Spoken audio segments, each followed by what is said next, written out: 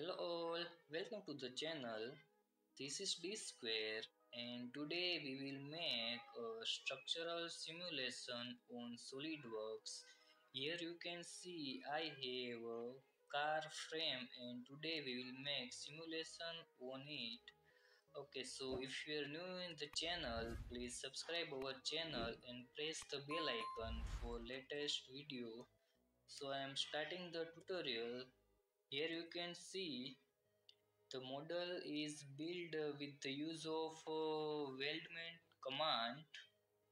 Okay, so I am starting the simulation.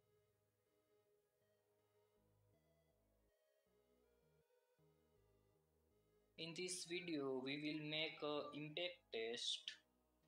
Here you can see calculating joints because we made this model with the use of weldment. So I am applying here material that is 1020. Apply and close. Okay, now here you can see a new option that is joint group. Okay, so right click and edit.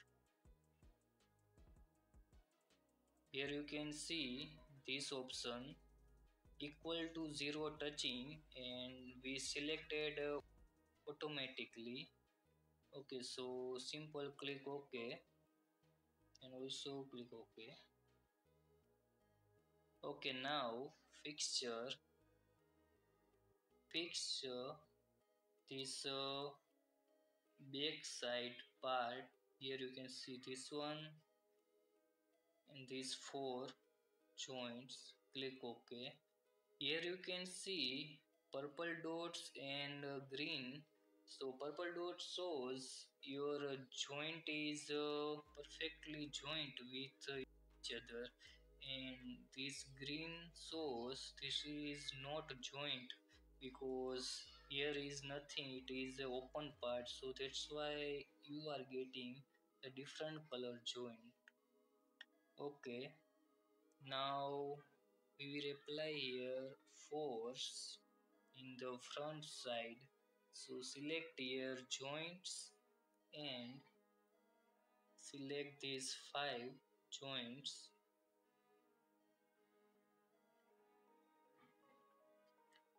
Okay, now we need to give the direction. For that I am choosing right plane and giving the value that is 2500 Newton.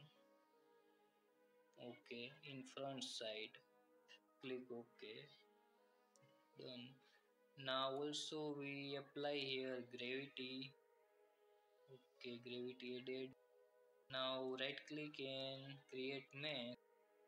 You can see meshing is going on.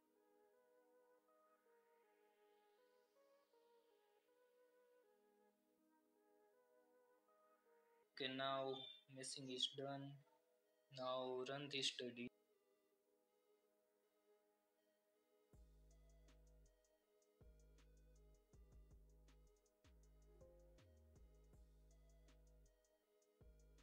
Yes, we have the result. If your part is made with weldment, so you will get these two options, stress and displacement. So here you can see I have upper bound and axial bend reading. So let's see minimum and maximum annotation and floating number. In definition I am getting here megapascal and click OK. Okay, so here you can see my maximum stress is here 82 and this is my minimum stress value. Here you can see our maximum stress value is 82 and this is our yield strength 35.1. So it means my maximum stress value is lower than the yield, so that's why I can say this is the safe design for 2500 Newton loading. Now let's see the displacement. Right click, edit definition. In chart options, show minimum and maximum annotation. In here, floating number. In definition, okay. Here you can see our maximum displacement is 1 mm, and this is the part where my maximum displacement occur. Now let's see another option in stress. So right click, edit definition. Here I am choosing axial. Click OK. Here you can see my maximum axial value in this portion is 17 megapascal, and this is my minimum axial value minus 35. Now let's see another. Okay, so I am selecting here torsional value. Okay, here you can see our torsional value. So this is my maximum.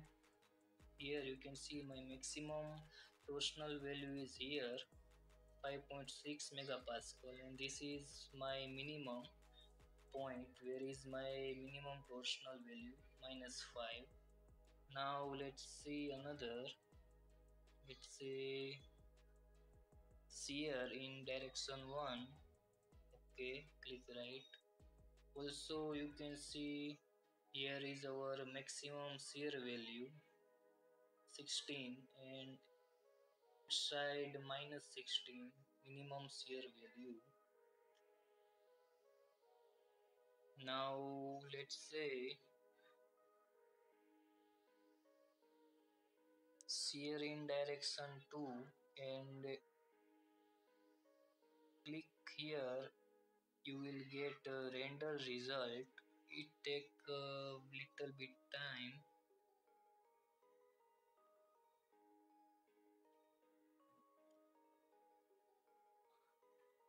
Okay, here you can see our shear value in second direction. So here this is my maximum and this is my minimum.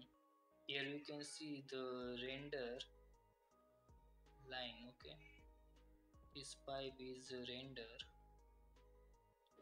Okay, now see the displacement. This is my maximum and this is my minimum displacement. Now let's animate, and I am making here 25 frame. Okay, so this is the how when we apply 2500 Newton load, so what will happen. So this is one animation, it shows this will happen. So this is our front impact. Now we will make so one rear impact. So I am copy the study, and this is for our rear impact. Okay, so now delete the old fixture, edit it. Now clear all. Now here we will apply force from rear side. So I am selecting this four joint. Okay, and make it here reverse direction. Click OK. Now we will also fix our front. Let's say we will fix this 5.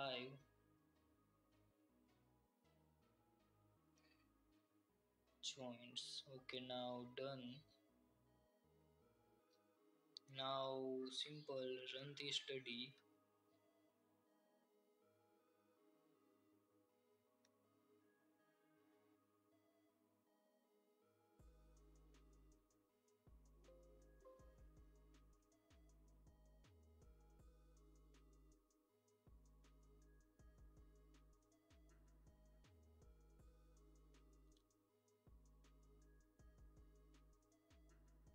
Okay, we have the result here.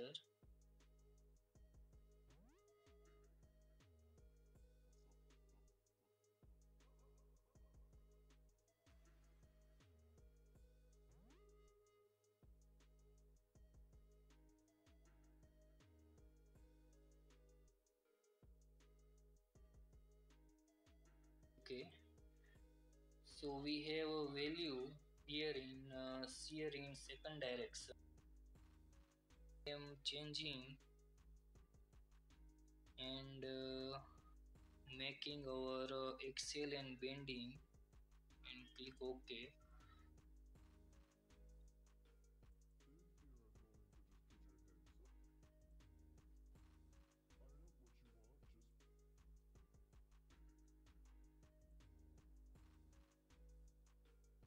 Here we selected render view, that's why we are getting some lag.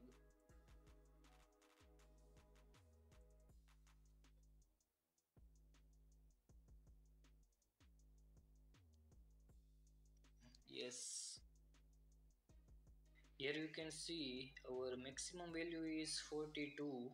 Okay, and this is my yield is 351. It means I can say this is the shape design for a 2500 Newton load. Now see the displacement. Okay, here you can see my maximum displacement is point fix, and that is here. This is my maximum displacement in this area, red area, and this is my minimum displacement in this area. So here I have minimum displacement, and here I have maximum displacement. Now again animate it, right click and animate.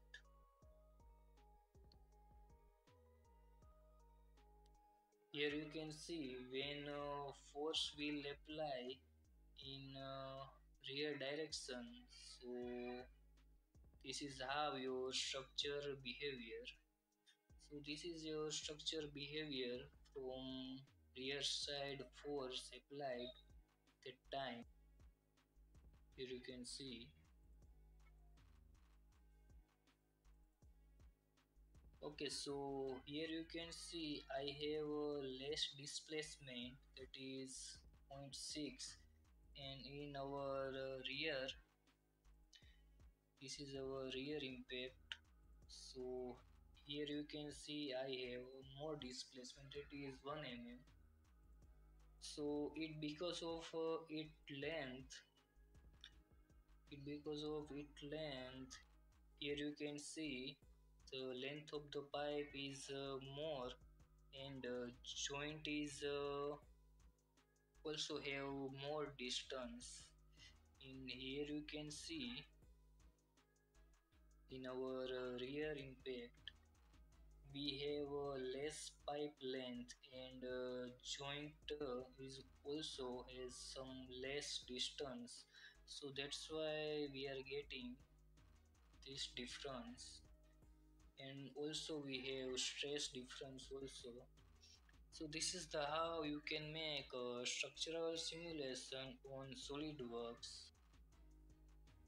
If you are getting something new, subscribe my channel and press the bell icon for more video.